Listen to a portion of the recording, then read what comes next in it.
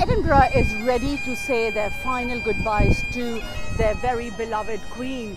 Just round the corner there is the Palace of Holyrood, from where Queen's coffin will be taken in a procession along the Royal Mile. And I am here with some people who will be very young generation here, who will be saying their final goodbyes. But the very interesting thing is the very beautiful lady at the end is from Australia as well. So that's great. But what's your name, please? And please tell me, what did the Queen mean to you? I'm Adam, from Scotland, and I guess it's that kind of consistency in the UK. That's all I've known for my life. So I think it's important to come here and said goodbye and pay our respects. Brilliant. Does it mean that her not being here is the break in that consistency and constant, and something changes for you?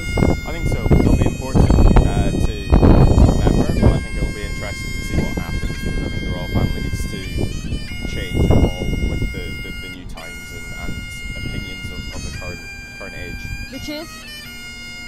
I think change. I think change is important. I think they are obviously a very important part of history, but I think there are a lot of problematic parts of that, and I think evolving to the sort of new opinions and new generations and what we feel as a younger generation is really important. Yes, indeed, and I think one very big question is that King Charles has inherited this huge inheritance from the Queen without any tax, while all of us here would need to do if we pass on that inheritance. But apart from that, as of now, somber moment from you. You're from Australia, living in Scotland. Yeah. So tell me your views. You have the Queen as, or now the King, as the titular head, but what are the voices like? I think it's quite interesting, coming from Australia, where there is almost, I think, a disconnect, I would say, from the royal family.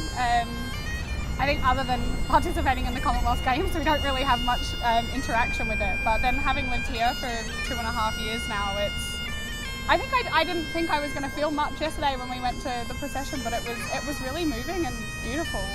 But yeah, as Adam said, I think it will be interesting to see how, obviously King Charles is a big advocate for climate change and things like that. So it would be very interesting to see how the royal family adapts to the new world. Indeed, and now he has to curb his entire speech on climate issues and climate crisis, which is not going to go quite well with the issue, and hopes that he keeps it up because it's very important. But you live in Australia. Yeah, I do. Tell me, though the government, I think, has quite keen to keep, but there are lots of voices that to make it Republican. Yeah, I think the Prime Minister, I heard something like it will be at least 2 years before we decide if we'll separate from the Commonwealth kind of governance. Yes. I don't know, in Australia, as Ali said, there is a disconnect, and I sometimes forget that we are a Commonwealth government, and I think, as Adam said earlier, there is some pushback, especially from the Australian kind of newer generation, because we see what's gone on due to the royals. Yeah, I think it was amazing to be there yesterday, and it was and today you will be there today.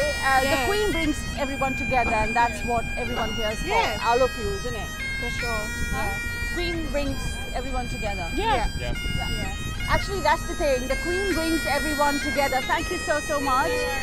Queen brings everyone together, and it needs to be seen whether the King is able to continue this kind of legacy. But as of now, the procession will go from the Royal Mile all the way to St. Giles. It is coming from the Holyrood, the Palace of Holyrood, which is the official residence of the Queen when she is here in the UK, or the monarch, in this case now the King, who is every time he's here, there'll be the ceremony of the keys, which is actually a kind of an exchange of trust between the Lord Provost, or the city, who's the civic head of Edinburgh, to say that the city really trusts you with the kind of responsibilities that we have, and the keys returned then to the Lord Provost by the King, who says certain words, which is that you are the best person to have these keys and we trust you. So a lot of trust and a lot of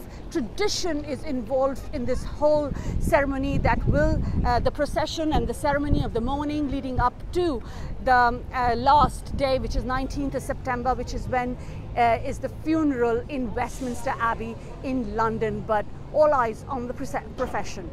Lavina Tandon for India Today from Edinburgh, Scotland.